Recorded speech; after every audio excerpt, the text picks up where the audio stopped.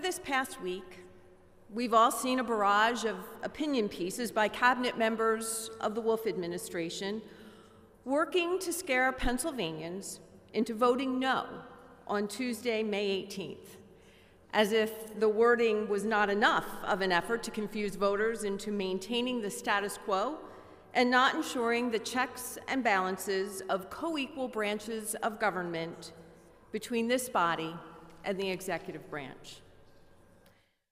But one of those op-eds jumped out at me, and that was the one penned by the Secretary of the Department of Transportation.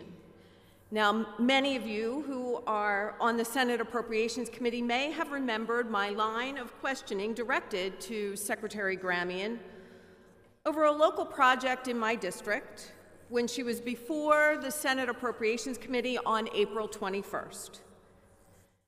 York Countyans are painfully well aware of the Mount Rose Interchange project along Interstate 83 at Exit 18. And I asked Secretary Gramian point blank, when will this project be done? And she said it would be completed yesterday on May 11th. Guess what? It's not anywhere near completion. We have another several months yet to go. And I get it. We all have projects in our districts that are a few weeks behind, maybe a month or two behind, maybe even a year behind. Not this project. This project is 3 years behind schedule and millions of dollars over budget. And I'm sure that you saw my co-sponsor memo that went out yesterday to fix this problem moving forward, to ensure that bad actors are not allowed to compete for contracts here in Pennsylvania. Let me put it to you this way. If any of us were doing, say, a kitchen or bathroom remodel, building a deck at our homes, we would do our due diligence and research any contractor that we are seeking to hire. If you Googled this contractor on the Mount Rose Interchange project, what you will find are stories of similar debacles in other states where the projects that they are in charge of are behind schedule and over budget. However, that's really not my point here today. My point is one of the Secretary's excuses that she used for this project's ongoing delay was due to the coronavirus pandemic. I don't remember any of us taking a vote to shut down the highway construction industry. Nope, it was the unilateral decision by the governor to shut down parts of our economy for the last 14 months. Make no mistake. My district has an interesting vantage point as it borders Maryland. Our neighbors south of the Mason-Dixon line actually saw their highway construction projects accelerated. Here in Pennsylvania, our projects came to a screeching halt for almost 2 months.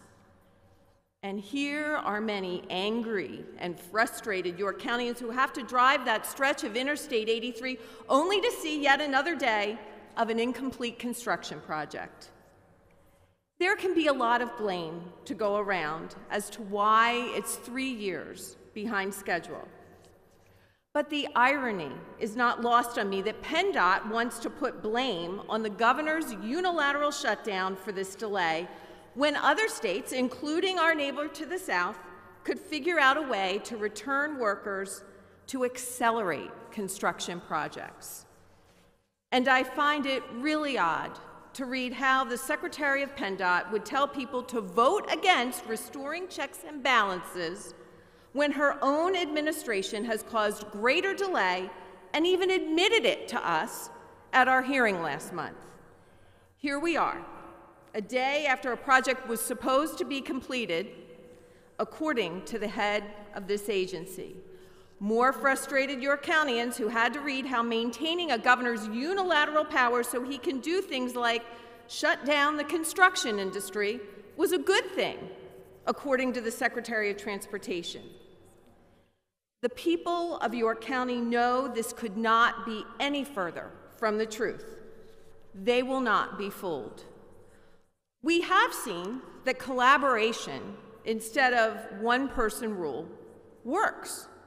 And I give a ton of credit to the work of the Legislative Vaccine Task Force, which ironically was started a mere 4 days after the legislature approved the proposed constitutional amendment.